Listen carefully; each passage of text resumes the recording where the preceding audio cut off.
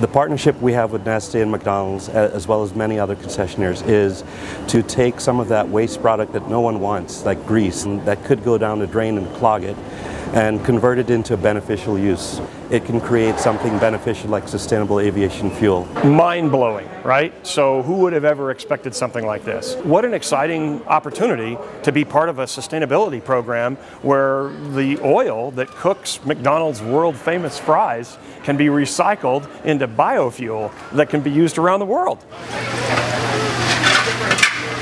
DFW is a prime example. We collect used cooking oil from restaurants here, including the McDonald's. We take that fuel and we convert it to sustainable aviation fuel. We convert it to diesel.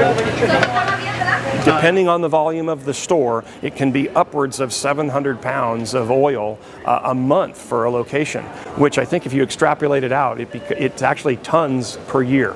1 gallon would produce 0.8 gallons of SAF. Maybe if you smell close enough. No, it does not smell like French fries at all.